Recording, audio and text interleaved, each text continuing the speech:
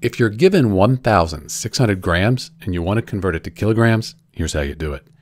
First off, you need to memorize that there are 1,000 grams in 1 kilogram. So this is a conversion factor, and you use it to convert from grams to kilograms and kilograms to grams.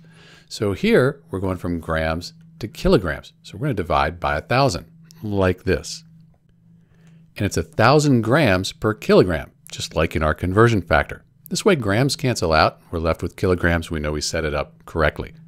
Let's move our decimal place 1, 2, 3. So this is just 1. And up here, 1, 2, 3. And we end up with 1,600 grams equals 1.6 kilograms.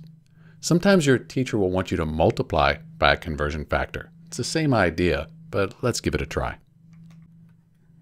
So we have grams on top. We want to have that on the bottom so it cancels out. So we use this conversion factor here, 1 kilogram per 1,000 grams, just like up here. Now we have grams on top, and the bottom they cancel out. We're left with kilograms. 1,600 times 1 kilogram, that's 1,600 kilograms, which we divide by 1,000, we get 1.6 kilograms, just like before. This is Dr. B. Thanks for watching.